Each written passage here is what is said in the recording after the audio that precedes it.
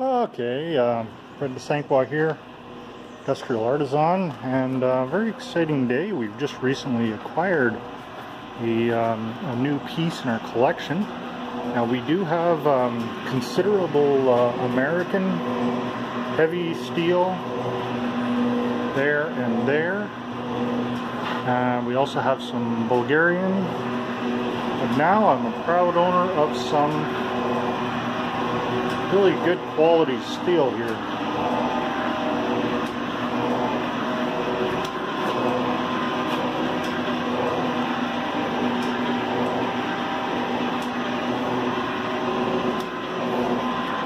But it's not cutting anymore, so maybe we'll reset it. Oh yeah, on closer inspection on that bit, I believe that we should be working the other direction. So I cranked the piece over on the slide. So we got our workpiece right there, clamped in the vise, which is bolted to that, which is connected to the slide. The slide is advanced with this crank. This crank is ratcheted. So that's the crank, ratchet crank, and it's connected with this. We got crank spinning.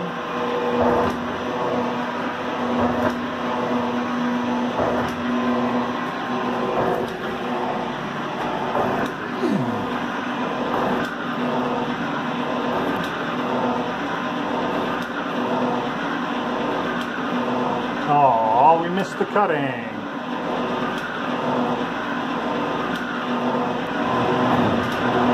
Well, now we're thinking here a little bit. So what I've done is I've turned my workpiece 90 degrees, and this is increasing the speed considerably. So what's happening now is we're going lengthwise. I was able to figure out the adjustment, the stroke adjustment.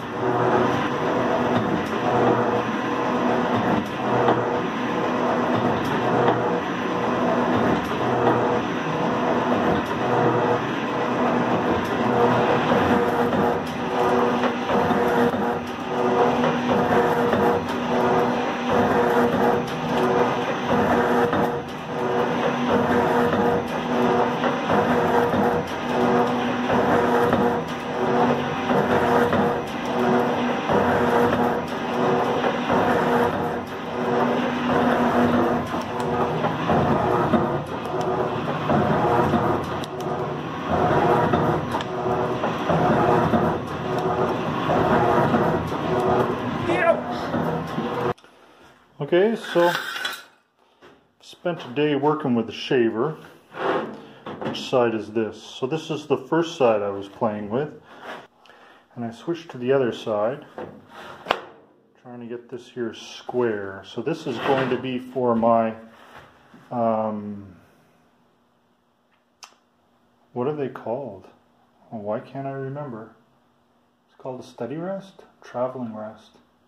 It's for the lathe, right? It's going to go sit on the bed of the lathe. There's going to be some bolts through here.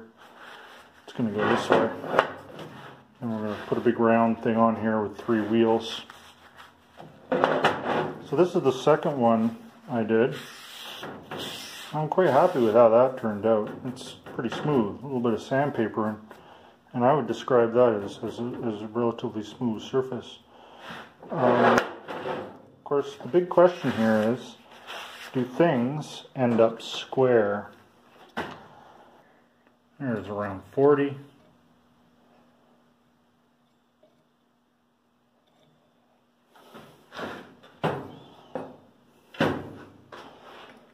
All in all, I'd say that's not bad. It's around 40 all the way around.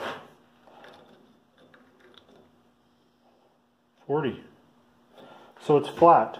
So I've made a piece of metal that is flat and parallel on 2 sides, which I've never done in my shop before, and it's all thanks to the English-made tooling. Well,